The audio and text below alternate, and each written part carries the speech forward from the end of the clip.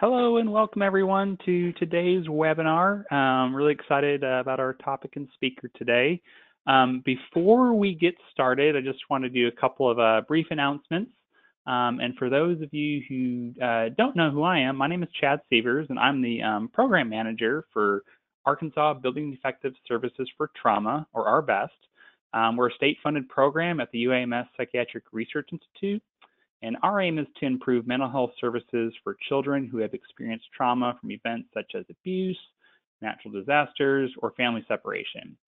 We work closely with child advocacy centers and other providers in the state to build trauma-informed mental health system. And we're probably best known for providing training to mental health professionals and treatments that are effective with helping children recover from trauma. Through this training, in addition to direct services, technical support, and outreach in the community, we're helping transform the delivery of mental health services in Arkansas so that children and families who have experienced trauma can recover and move forward with their lives. So just wanted to again welcome everybody, and I'm going to go over just a couple of housekeeping announcements, and I'll introduce our speaker here briefly. But during the presentation, we encourage you to use or to ask us questions. Just use the question feature, which is on the right side of your screen. And we'll be sure to try to answer those as they come up. If you're interested in earning a CEU, just be sure to stick around to the very end. We'll have a code that's given. If you happen to be watching this at a later date, we only award CEs for attending live webinars. And if you are watching this with a group, it's helpful to let me know who the person that signed in was so I can just verify attendance. So we'll upload this webinar is being recorded. We'll upload it to our YouTube channel later. And if this topic or other training things are of interest to you, be sure to like us on Facebook. That's probably where we post most of our events there. We also have a newsletter, and you can just kind of find more about us there. Okay, Dr. Shona Ray Griffith is an assistant professor in the UAMS Department of Psychiatry. And one of the many hats that Dr. Ray wears is leading the women's mental health program here at UAMS.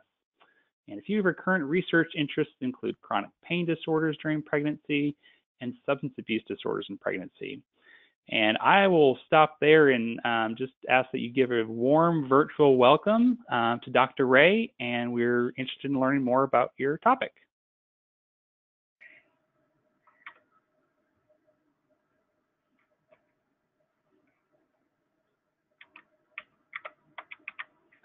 Not letting me.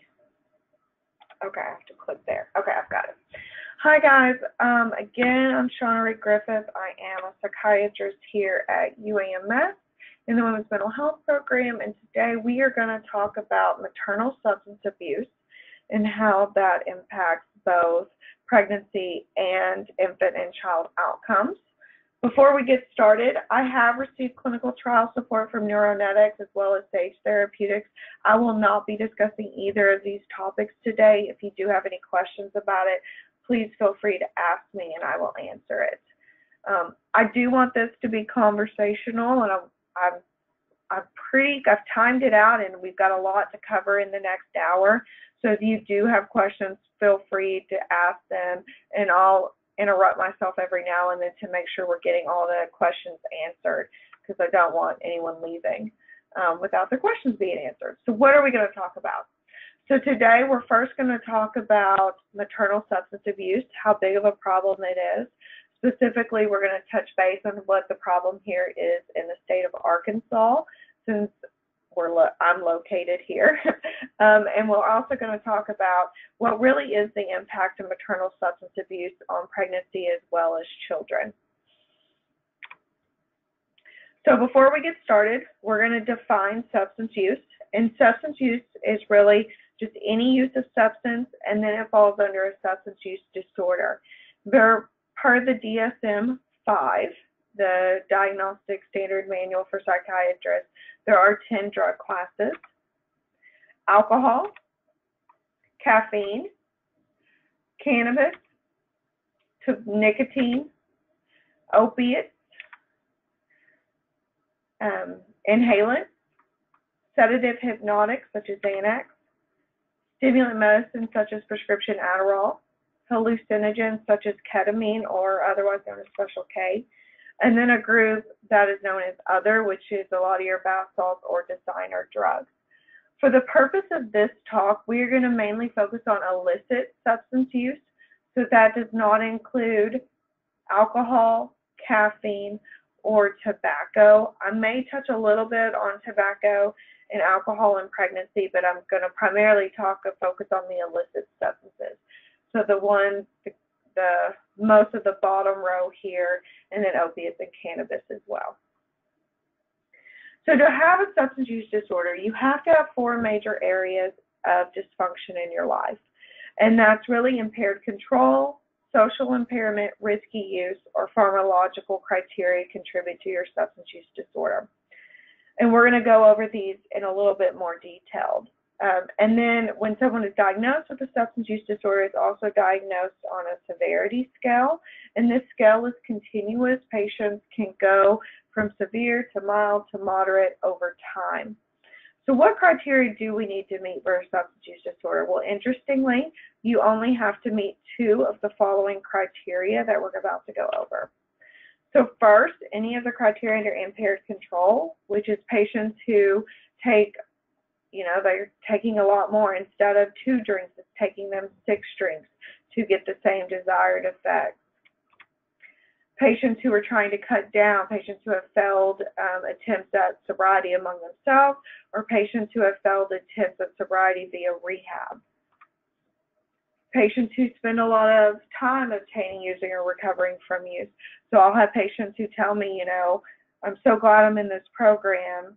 Prior to this program, every day I spent looking for drugs. I woke up, that's what I was focused on. Or patients who have cravings for drugs. So they really intense desire, urge for the drug that they really cannot ignore. They have to act on these drugs. So those would be the criteria under impaired control. For social impairment, this is really you're having problems fulfilling your jobs or school, they're failing classes at school, you're having trouble at home with your wife or your significant other, you continue to fight over your alcohol use, you continue to still drink. Or the person who stops going to family functionings or doing hobbies, they quit their softball team or they quit their basketball team because they'd rather spend time using drugs. Risky use, this is where it's either physically or psychologically a problem, and yet patients continue to use. So these are patients who have drink and driving, or the patient who needs a liver transplant who continues to drink alcohol. Lastly, we have the pharmacological criteria of tolerance or withdrawal. Interestingly, with the DSM-5, you no longer need evidence of tolerance or withdrawal to have a severe substance use disorder.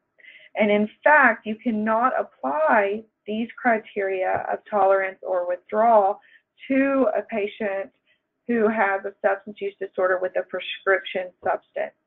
So if a patient you believe has a problem with opiates or benzodiazepines or some, say, a stimulant medicine such as Adderall, you can actually not use the criteria of tolerance or withdrawal to apply to their substance use disorder. They would have to meet the criteria in the other 3 categories. So now that we've defined substance use disorder, what is the issue with women who have a substance use disorder in pregnancy?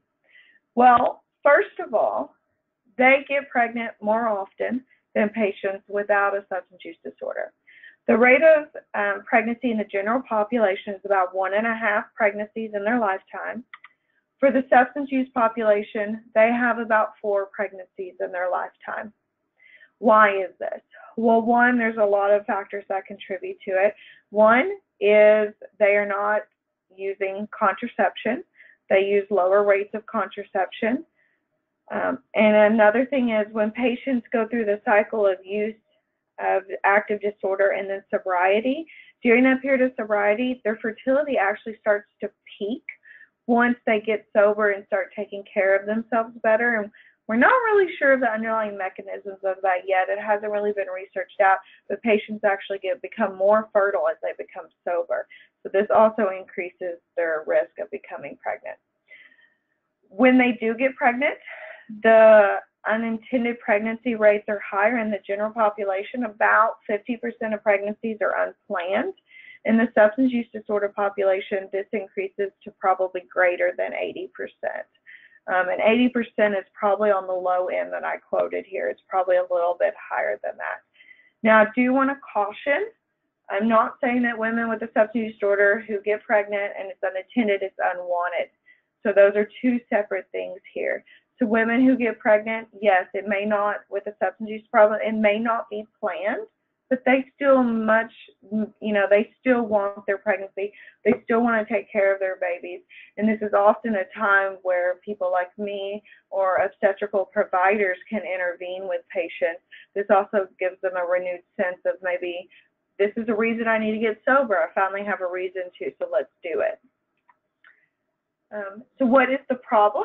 So most people do quit using substances when they become pregnant, but we still know that up to 5% of pregnant women report illicit drug use within the past 30 days. Illicit refers to the illegal drug use, not alcohol or tobacco. This is just related to illicit drugs.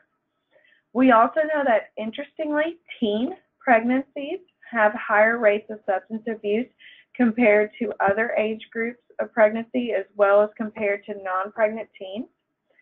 And what does this mean in the United States nationally? Well, we have about 4 million pregnancies a year. So this equals about illicit drug use is prevalent in about 200,000 pregnancies a year. Illicit drug use, if you include that, is about 1.1 million pregnancies a year. So let's look at specifically what substances used among pregnant women. This was a survey done. It is actually 10 years old now, so probably needs to be repeated, but this is the last known survey that I'm aware of with data. And you'll notice the bars are color-coded. So the blue is your adolescent pregnancy. So you can definitely see here they're using almost all substances at much higher rates than other age groups. 18 to 25 is the coral color, and then 26 to 44 is your lime green color. So one thing we notice about this is 18 pregnancies are higher. We also notice that cigarettes remain the most commonly used substance among pregnant women. And we notice that illicit substance use is the lowest among pregnant women when it's compared to alcohol and cigarettes. And we also notice that as women get older, their use of substances decline in pregnancy. So what does that mean for pregnancy? So in this slide is referring to general substance use in pregnancy. So in general, these patients do have poor, inadequate, or late prenatal care. Here in my office, we do treat pregnant women with substance use disorders, and we are often the first provider they see when they are pregnant. They often call our office before they call their obstetrical provider and get pregnancy care. Our patients have also told us the first thing they do when they find out they're pregnant is they call the WIC office. The next thing they do is try to get treatment. So they often delay their prenatal care for many reasons. If they're actively using substances as well, they're often taking care of themselves inadequately. They're not eating correctly. They're not sleeping correctly. They're putting themselves in potentially dangerous situations. They're exposed to higher rates of domestic violence. Also, they have higher rates of infectious disease compared to pregnant women without substance use, which can have negative impacts on their pregnancy. And when it comes to studying substance use in pregnancy, it's really difficult to do so. And that's because patients who use substances, one, aren't aware of what they use completely. The other issue is they don't tend to just use X. They tend to use X, Y, and Z. Comorbidity is very prevalent. There are other medical risk factors also compound our ability to really study substance use in pregnancy. So a lot of the data that we talk about is compounded by a lot of these measures. And so a lot of the data is either small numbers or, you know, are the results truly there? Is it due to other confounding factors? And that's what we do in research. So how are patients supposed to be recognized with substance use disorder? So for the American College of Obstetrics and Gynecology, they recommend that all obstetrical providers become familiar with SPIRT, which is screening, brief intervention, and then referral to treatment. This is also commonly used in primary care clinics for a variety of problems such as depression. It can also be used for substance use that's here. So this includes universal screening of all pregnant women during their first prenatal visit, during each trimester, as well as during their first postpartum visit. How do you screen? Well, they recommend using a validated verbal screening tool. I've listed a couple examples here. There's the 4Ps, the NIDA Quick Screen, and CRAFT. CRAFT is meant to specifically be used with adolescent pregnancies. We do not recommend urine drug screening to screen for substance abuse, and we'll get to those reasons here shortly. And then in the brief intervention, you provide feedback, you educate the patients on the impact of their pregnancy, and then lastly, you refer them to treatment, which is probably the most important part. When doing so, it's very important to remain non-judgmental and approach these patients with a proactive, non-judgmental stance. A lot of them are very afraid to tell people that they're using drugs in pregnancy because they not only feel guilty about it, but they don't want to be judged by others, and they, you know, it obviously is probably not the highlight of their day telling someone that they're pregnant and using drugs. So this slide is a very busy slide, and we're going to spend a few minutes on it, not into detail, but this is a slide that along the x-axis up here, it gives you the exposure during pregnancy. The y-axis here gives you multiple different adverse perinatal effects that are associated with each substance. And what I really want to point out is that if you just look at the total number of crosses, you will notice that tobacco and alcohol are licit substances, so non-illegal substances, are associated with far more adverse perinatal outcomes than the illicit substances are.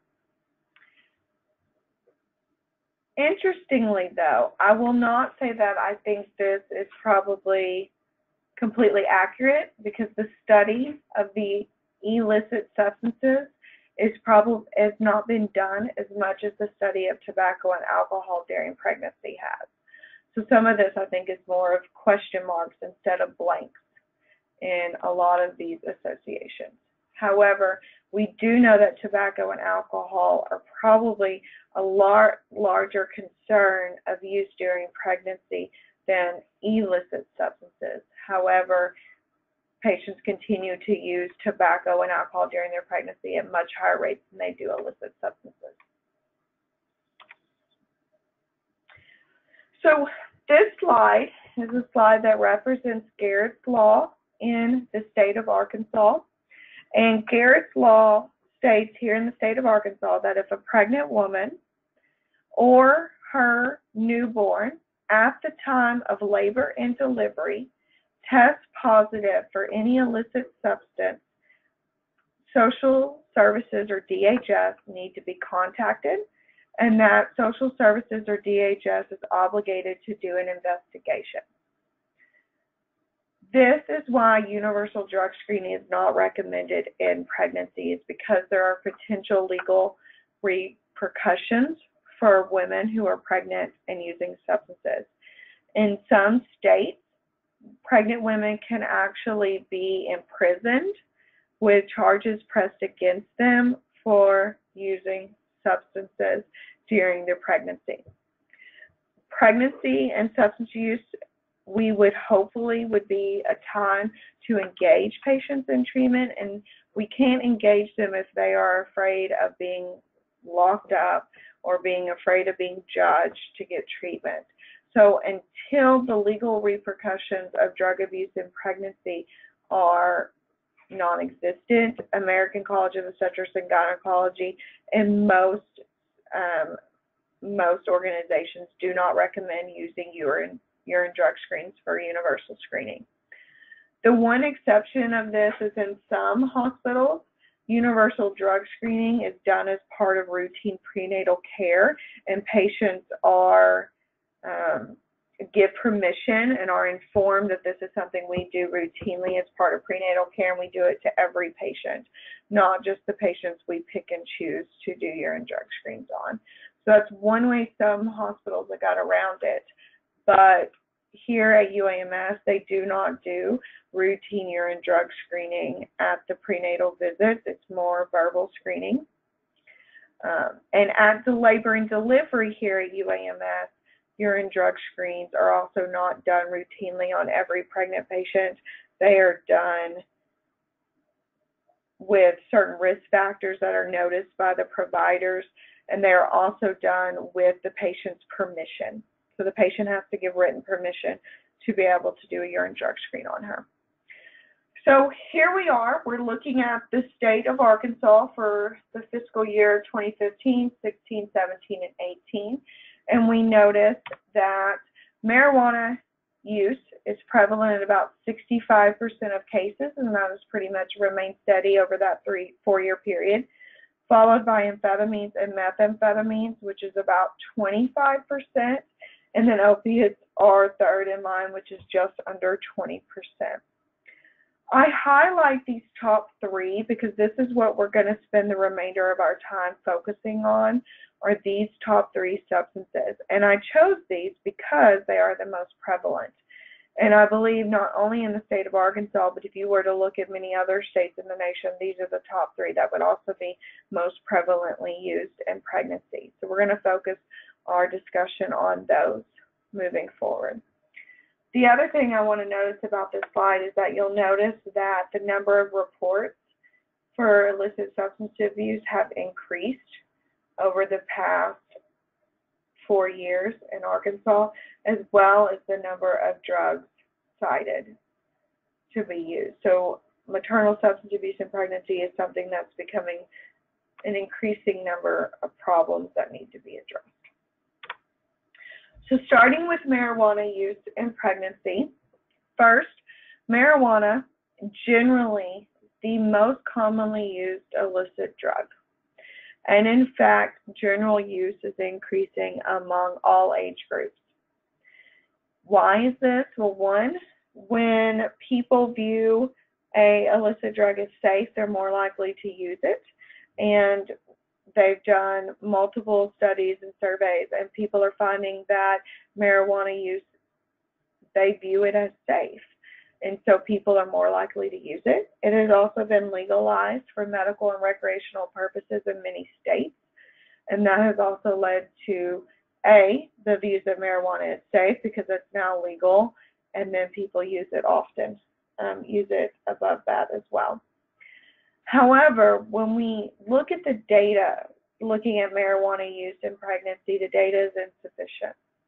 One, there's a reporting bias. People don't want to report that they use marijuana, so people aren't truthful with their reported use. Also, most studies here are done retrospectively, and people cannot recall the actual frequency of their use, the timing in their pregnancy of their use, because use in your first, second, and third trimester can all have different impacts, as well as how much they are using during that time can differ. And then lastly, the marijuana potency has increased over many, many, many years. And in fact, the Department of Health from Arkansas just put out a warning, I think in the last 2 or 3 weeks is when I saw it, that the potency of marijuana that is on the streets now is much higher than just even 5 years ago. So any even recent literature that we can look at does not really apply to the current marijuana that is found in the state or used here in the state. Of note, here in Arkansas, for those outside of Arkansas, we have recently legalized marijuana for medical purposes. Patients have been able to get their cards for medical marijuana, but the manufacturing and the distribution of marijuana is not operating yet. So, and I think it's been like 2 years. So even though it's legal here, it's not really operating here yet. So what are the issues with medical and or recreational marijuana or marijuana use in general in pregnancy? Well, one, despite, I believe it's 30 states legalizing marijuana for multiple reasons, it still remains illegal by federal standards. So it is federally still illegal to use. Also, marijuana has not been regulated by the FDA. There are no approved indications, formulations, or dosages for marijuana on the streets, as we know, to be used for any sort of mental or physical illness. And then with its use in pregnancy, we come into a few other issues. One, if you'll remember the chart that I showed a few slides ago, tobacco was highly associated with adverse perinatal events. And most of that is through the smoking. And that's because tobacco includes over 2,000 carcinogens plus nicotine. And when you're smoking marijuana, you're also exposed to numerous carcinogens by smoking it. And for any reason, we cannot encourage smoking in pregnancy due to that association with multiple adverse events. We also know that marijuana use in general, marijuana is stored in your fat. So with chronic use, even after someone stops using marijuana, it remains in their system up to 4 weeks afterwards. And if a fetus is exposed to chronic use, it could possibly be in their system at least 4 weeks. If not, it could be less or it could be more. We don't fully know how an unborn fetus metabolizes marijuana in utero, but we do know it's stored in fat, so it's very possible that they would store it and it would cross the placenta as well and reach the fetus. So what has marijuana use in pregnancy been associated with? Well, one, hasn't really been associated with any specific birth defect. There's some evidence for and some evidence against, but we do know that marijuana use is associated with stillbirth, low birth weight among chronic users who are using at least once a week. We also know smaller birth length and head circumferences has been associated with marijuana use. And lastly, we saw one study that showed an increased risk of preterm delivery. However, that was only seen if they also used tobacco. So it really cannot be stated that that was secondary to marijuana use. It could have been the tobacco use. Or the combination of the two actually increased the risk. Of neonates who are exposed to marijuana in utero at delivery, there is no associated withdrawal seen in these babies. But later on, there are some problems associated. We know that marijuana use in utero in children or infants who are exposed in utero, later on they have lower test scores in visual problem solving, visual motor coordination, visual analysis. They have difficulty with attention spans. They have global deficits in learning and memory, and they also have behavioral problems. Interesting, despite those mentioned issues, the effects on actual school performance have actually been inconsistent, with some studies saying yes and some studies saying no, it does not impact that. And then lastly, we know that if your mom smoked marijuana in pregnancy with you, that you are more likely to also start using marijuana by the age of 14.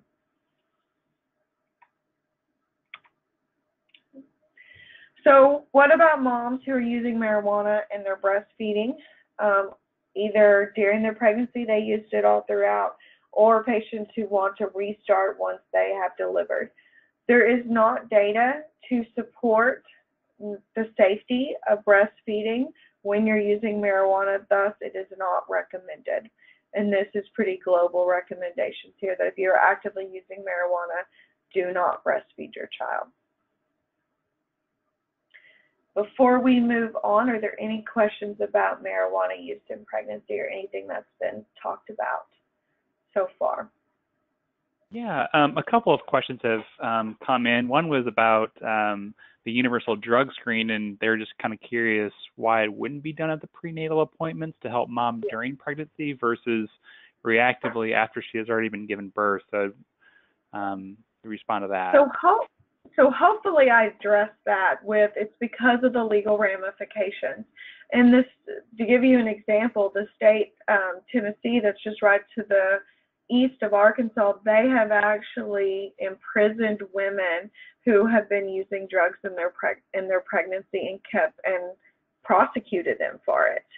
And as long as that's an issue, in general, we don't feel it's the best thing to do because it's going to prohibit patients from coming forward and getting help and disclosing they use.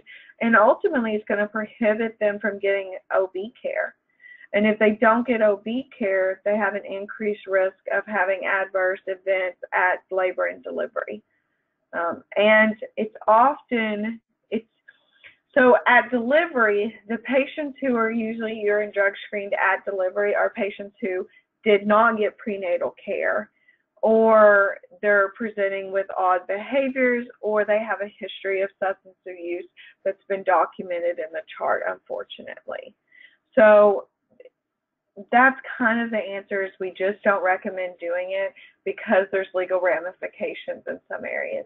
And here in the state of Arkansas, there was actually a pretty prominent case that happened. A woman at birth was positive for methamphetamine, and they prosecuted her based on after the baby was out but still attached before the umbilical cord was cut. They said that she knowingly and intentionally provided her baby methamphetamine. And she was put in prison and convicted on that. It has since been overturned.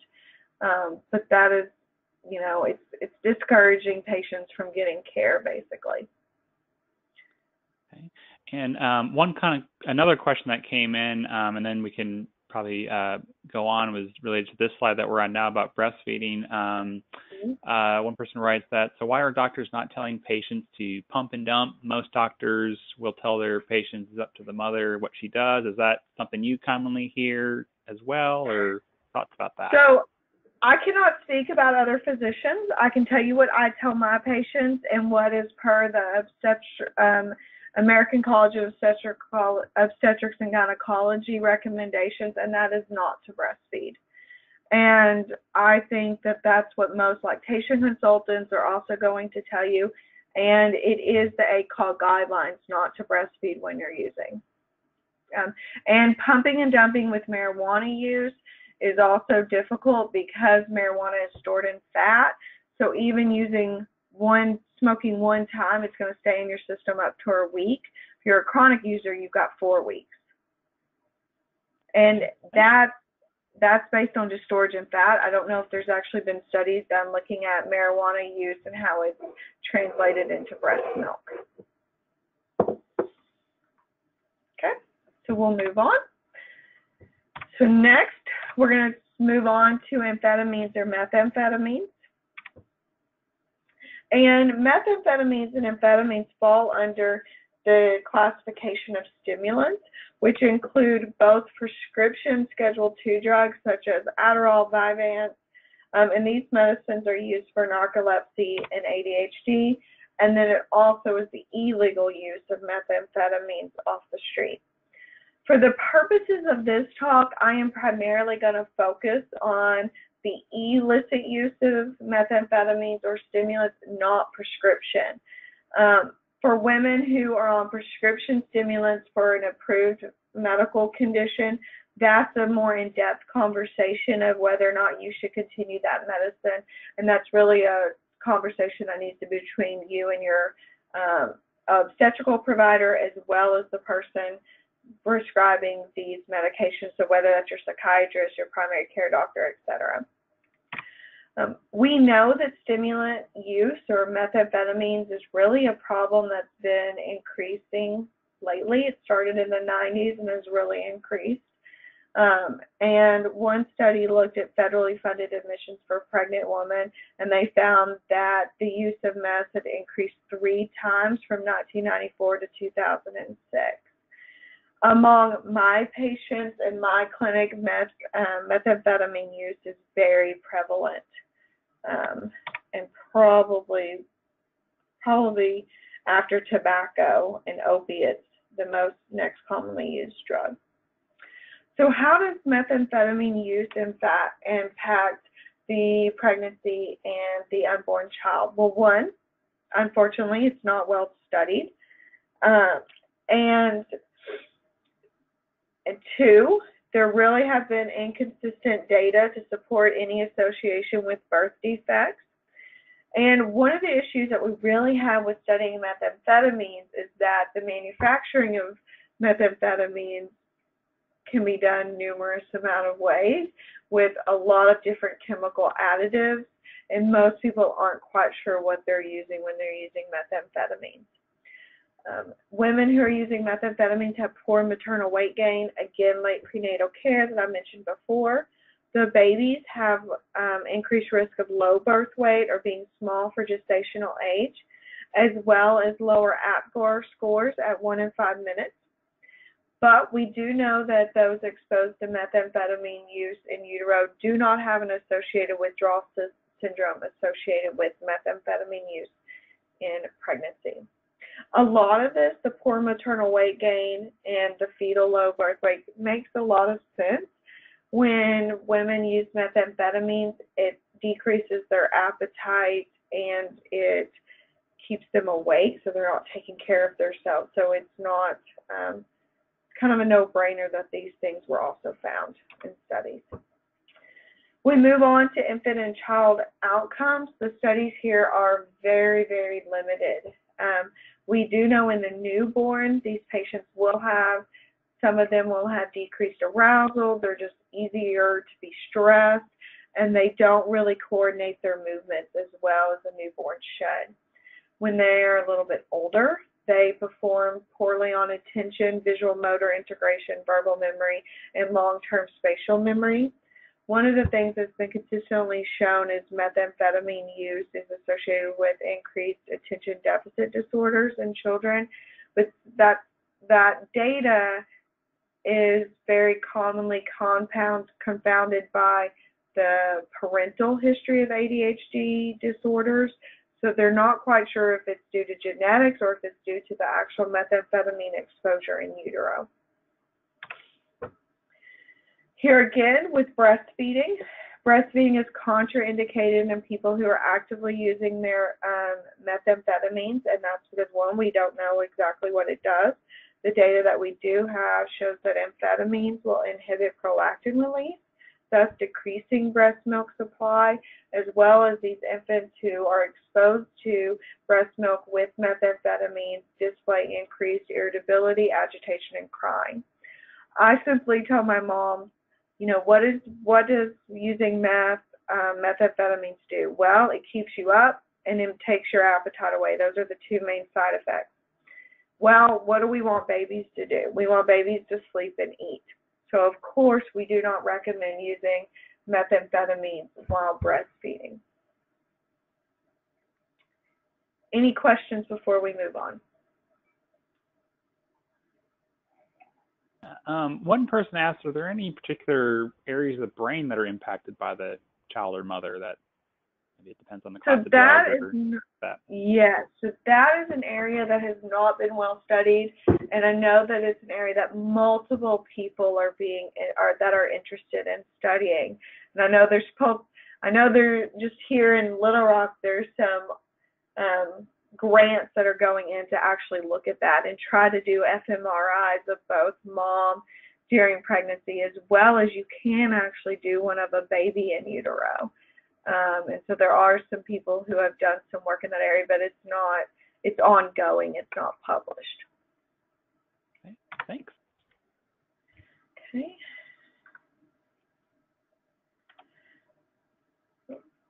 going? There we go. Okay. So lastly, we're going to talk about opiates. And I've got a whole lecture spent on opiates in pregnancy, and that's because it's a personal interest and because it's where the nationwide opioid epidemic that we're in right now. So we're going to cover a lot of material pretty quickly. I may even skip over some of it, but we are going to move on to opiates. So what is the problem of opiates? So opiates in pregnancy have actually have been studied a little bit better than the last two drugs that I mentioned. And so we do know a little bit more about those in pregnancy. So in general, what has been shown for people just in pregnancy in general, what is your likelihood of getting an opiate prescription? Not chronic use of opiates, but just a single prescription. So in a 2007 study of Medicaid insured women, it showed that over 22% of pregnant women had received, actually not just received, but filled an opioid prescription at some point in their pregnancy. That's 1 out of 5 women. And then a follow-up study to that looked at the commercially insured population and showed that it was a little lower there, of about 14% of women had actually filled an opiate prescription in their pregnancy. In this last study, I'm going to show you, this is a graph from, or a figure from the last study where they actually looked at it by state. And down here in the edge, or the legend, you'll see that the light gray areas are lower use compared to the dark gray areas.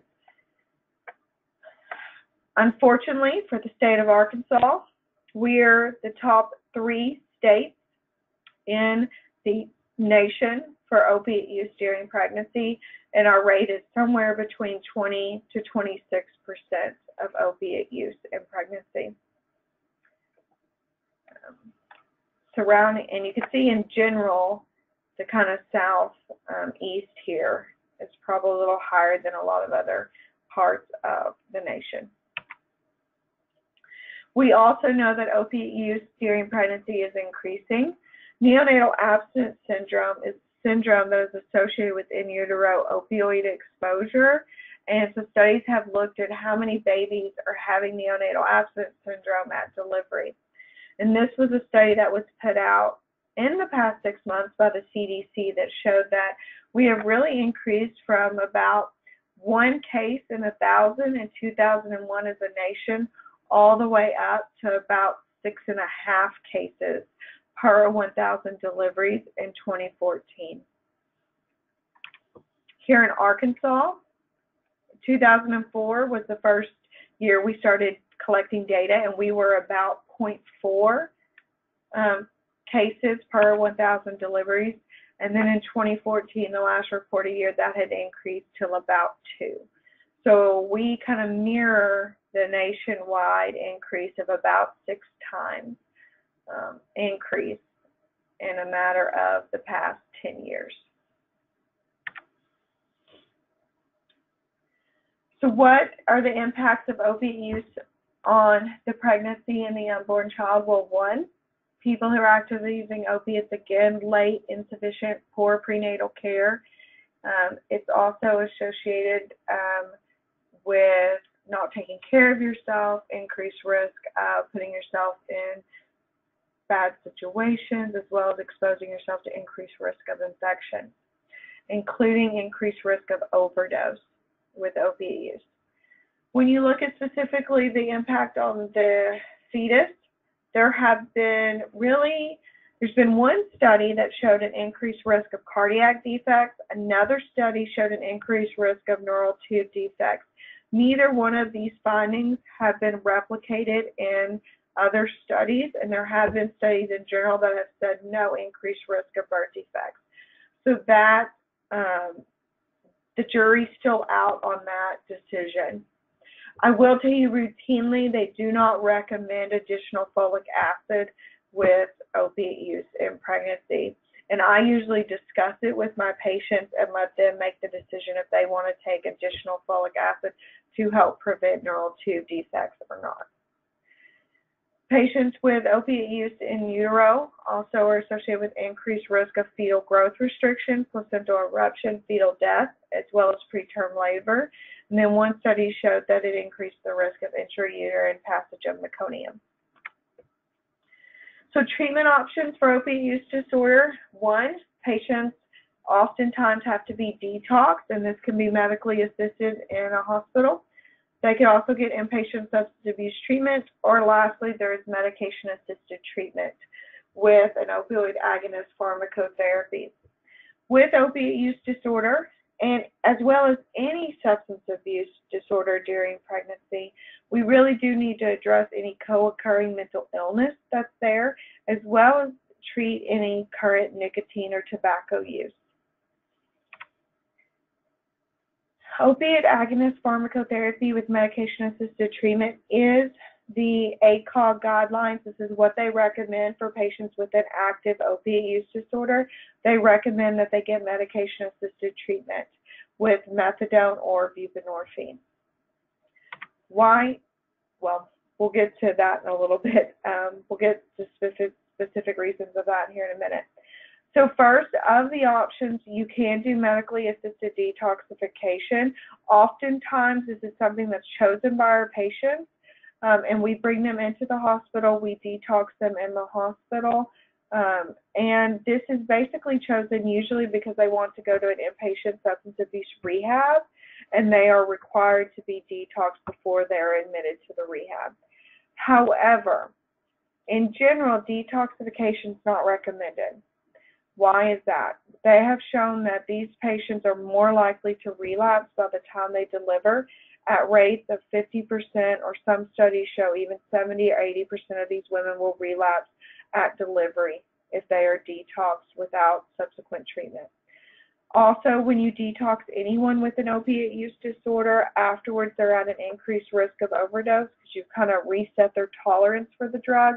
They will go out, they'll try to use their previous dose of opiates, and they will accidentally overdose. We also know that if a woman detoxes and then relapses, this is related to worse perinatal outcomes later on. Rehab, sometimes this is the best option for patients. This would be a really good option for patients who have failed medication-assisted treatment, or patients who are using multiple substances at one time, and they need to address all substance use. But when choosing an inpatient substance rehab, you do have to consider certain conditions. One, how long is the rehab? Are they allowed to have their child there with them afterwards? Are they still going to be able to get obstetrical care there at the rehab? There's a lot of different factors that have to be chosen. If a patient is medically detoxed, I feel very strongly that this should be followed by inpatient rehab, and that's really the only time I recommend someone to be medically detoxed, is if they plan on going straight to inpatient rehab after being medically detoxed. Here in Arkansas, we have specialized women's services, which are different organizations throughout the state that are designated to provide services and support for women with substance use disorder that are pregnant or parenting, and they also have to include all these different services here that are listed. So for the pregnant woman who is using substances, including substance use disorder, this is often my first go-to, is let's pull this list out and, can we get you into one of these specialized women's services? So a little bit about medication-assisted treatment. I'm not going to go into a lot of detail here, but basically what this does is it provides a long-term opioid that replaces what the patient is using off the street. And this long-term opiate usually is in their system once a day. It prevents them from doing that cycle of getting high, going into withdrawal, getting high, going into withdrawal. Provides a more stable in utero environment for the fetus as well as for mom. It's been shown to improve adherence to prenatal care, which in turn means they have better obstetrical and perinatal outcomes. And when someone is receiving medication-assisted treatment, it's not simply the medication. The other and the most important part is the counseling and behavioral therapy that goes along with opioid agonist therapy. The one downside to medication-assisted treatment is neonatal abstinence syndrome, and that is the withdrawal syndrome that is seen with opiate exposure in utero. And we'll talk about that here in a little bit more. Opiate agonist therapy can be provided with either methadone or buprenorphine. Methadone is provided through a licensed outpatient program that is federally run, and that a patient has to go 6 out of 7 days a week there to be dosed with the medicine, while buprenorphine can be provided with any physician that has been waivered, and that requires a little bit of training to do so, and then a special certification from the DEA. It's becoming more common just because it's going to be more accessible to patients. There are some issues with buprenorphine compared to methadone, vice versa. In general, the one study that compared the two showed that buprenorphine had actually better outcomes for mom and baby. However, methadone is associated with better compliance. So the patients were more likely to stay in treatment on methadone, but buprenorphine actually had better perinatal outcomes for mom and baby. Okay. So what do we know about how opiate use disorder impacts the infant and child long term? Unfortunately, we don't know the answer to this. And for the person who asked earlier about brain imaging or brain findings, this is where I know a lot of research is being put into right now, is following the moms who are medication-assisted treatment and their babies, following them throughout and over years to actually look at that question. So I hate to say it, but maybe in the next 10 years we'll actually have some more data to actually show this.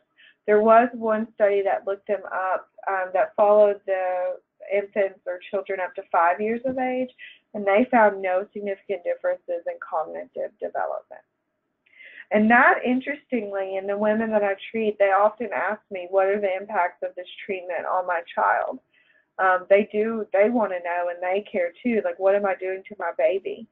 And unfortunately, the answer is we don't know in the long term. We know in the short term getting treatment is the best option, but we don't know the true impacts long term. So neonatal abstinence syndrome, or NAS, this is how it's been relatively referred to in the literature. Some more recent literature will actually refer to it as neonatal opioid withdrawal syndrome, or NOW.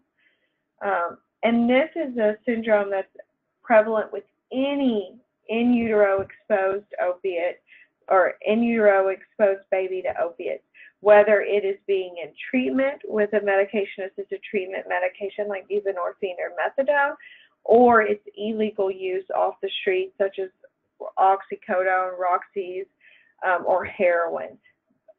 A baby is at risk of having this either or. At birth, all opioid-exposed neonates should be monitored for signs and symptoms of NAS. Typical monitoring is anywhere from 3 to 5 days after delivery. Interestingly, NAS is actually a syndrome that we see with a lot of other medications as well, but most frequently it's associated with opioids. What is NAS or now? Well, these babies are fussy, they don't eat well, they have diarrhea, they don't sleep well, they're not fun to take care of, and it can be really taxing on new moms with a baby with NAS. Breastfeeding can be encouraged if the patient is sober and stable on medication-assisted treatment, not using other drugs, and have no other contraindications. However, if a patient relapses onto illicit drugs, then breastfeeding should be suspended during that period. Okay. Any questions about that? I see we've got about 5 minutes left. I've got a little bit more information to give, but we may not get to it. Yeah, and there's been a number of questions come in that we'll probably handle those offline just because they're more specific. So I think if you just want to continue, that's fine. Okay. So when I was preparing this lecture, I thought what are most people probably going to want to know about? Well, I know ARBEST, y'all deal a lot with trauma. And I just wanted to give an insight, or maybe this could start a discussion here with, well, what does trauma mean in this population? Well, in this population, we have the infant or the child who's been exposed to medications in utero, which is probably traumatic. We also have the mom who has a history of trauma as well. And in fact, the WMHP is our program here, the Women's Mental Health Program. In one of our recent studies that we looked at, we found that over 45% of our women are diagnosed with PTSD. Even more of that have trauma. These are just the women who were actually diagnosed with PTSD. And that was done based on a SCID, a structured clinical interview. So it is a true diagnosis there. So you've got a woman who has either PTSD or at least trauma exposure during her pregnancy, who, if she's in treatment, may actually be decreasing her exposure to trauma. However, if she's continuing to use, she's a woman who's already been exposed to trauma, who's undergoing ongoing trauma exposure, as well as then she has an infant and a child that she has to raise, or other children at home that are also being exposed to the same trauma that she is undergoing. And it's just, hands off to you who work in that area, because it's something I can't do, but there's just so many levels here to the trauma that I just thought it was important to actually, to point out here that y'all are doing some work that I probably can't do, but something to think about. Lastly, I wanted to tell you a little bit about our program in case you're wondering and going, how do I get patients in with you? I know patients who need to come see you. So who are we? It's myself, my colleague Jessica Coker is also here. We have a nurse in our program as well as some research assistants. They help us. What do we do in the Women's Mental Health Program? So we manage general psychiatric issues during pregnancy and postpartum, and the obstetrical services here at UAMS are our primary source of referrals, but we are open to referrals throughout the state from both private and academic providers. We really focus on pregnancy and postpartum though, so really those two periods is the patients we want. We also treat substance use disorders during pregnancy, and we have a program on Tuesdays in which we do that, and we do offer medication-assisted treatment with buprenorphine. We also offer inpatient detoxification if the patient wants that during pregnancy. We do that on our women's unit here at UAMS. And then my favorite thing to do is actually to see the mom before they get pregnant, when they're thinking about it, and let's talk about your medications and your risk at that point. So we do some preconception consultation for patients. So enough of what we do. Where do we do it? Well, we do it here at the PRI, which is the Psychiatric Research Institute, connected to the main university hospital on the outpatient, the 4th floor. We're also integrated in the obstetrical clinics here at UAMS 2 half-days a week. So how do you get an appointment to us? Well, one, we do require the patients to contact us. We do not take referrals from physicians, but we want patients to contact us. So you simply give the patient the phone number here and tell them to call. We accept all insurances as well as self-pay. And we are also, Dr. Coker and I are on call 24/7 via the Angels hotline for anyone to call with questions or concerns about a patient. And these are the numbers there, both locally and greater, that you can reach us at. And we also publish guidelines per the Angels that are available online as well for a variety of mental health or substance use issues during pregnancy. Okay, I think I'm out of time. I had one more slide, but I think we're out of time. So I think that's where I'm going to end here. Okay, well, thank you so much, Dr. Ray. I'm just going to advance it for folks that have to leave to the CE slide. So again, if you're interested in getting a CU, the code for today's webinar is DRUG. My email is displayed there. It's helpful if you tell me your first and last name. It just makes it easier for me to look you up. And so thank you again. So I'll have this up here for a little bit.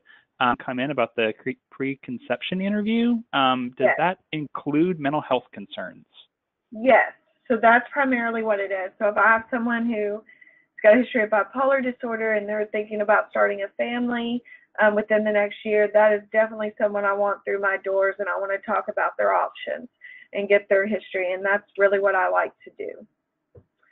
And if they're interested, they just need to call and say, hey, I'm thinking about getting pregnant. Can I get an appointment? And we'll set them up. And we also, we're probably the only psychiatry clinic in town or in the state. Our wait list is less than a month. So we can get you in within usually 2 or 3 weeks. Yeah. Wow. And then a lot of folks have asked about, could we make this presentation available, handed out to them after the webinars? Would that be okay? Oh, yes, that is fine. Okay. And so those of you who are still on, I'll usually after a webinar, I usually kind of email some resources that were mentioned, and I'll include a this PowerPoint attachment. And I know several folks also mentioned the specialized women's services clinics around the state. I can provide a list of those or a place to find that information out. So we'll get that to you after today's webinar. And then just lastly, this also was kind of a hot, several folks had asked about this, and I know it wasn't your focus, Dr. Ray, but nursing and alcohol. Pump and dump, well, one beer is okay. Like, what's kind of that just got kind of asked about. Yeah, so alcohol is very interesting in breast milk. So alcohol actually, or breast milk and alcohol are actually equivalent. So whatever your blood alcohol level is currently, that's what the blood alcohol level, or that's what the breast milk alcohol level is. So if you're breastfeeding and say you want to have a drink, it is actually okay to pump and dump at that point. So if you're feeling the effects of alcohol and you breastfeed your infant at that point, your infant is going to get the same level of alcohol that's in your current system. So you can actually pump and dump at that point, and then 12 hours later safely breastfeed, as long as you're not going on a binger. But if you wanted to have 1 or 2 drinks that night, you could simply pump and dump and not breastfeed while you have the blood alcohol in your level at that point, and then resume breastfeeding the next day. So that is the one. That's the one. That's kind of the one exception to a lot of this. No breastfeeding, no exceptions if you're using illicit or licit drugs.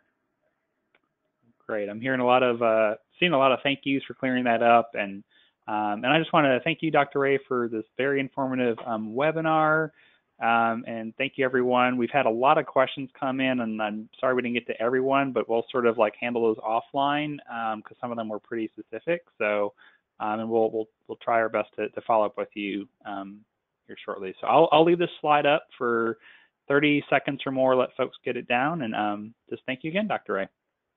Thank you.